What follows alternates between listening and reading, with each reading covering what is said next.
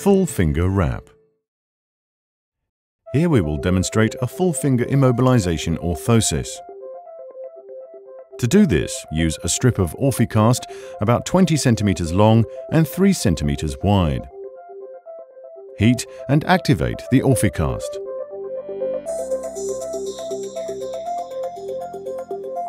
Start by wrapping the material around the distal tip of the finger. Lightly stretch and stick the material on itself, then wrap the Orficast diagonally around the finger, overlapping each layer until reaching the proximal edge of the finger. Roll the edge of the orthosis on the palmar side upwards to smoothen the edge and to allow full finger flexion at the MCP joint. The finger can then be placed in the intrinsic position by flexing the MCP joint to 70 degrees and keeping the PIP and DIP joints in full extension.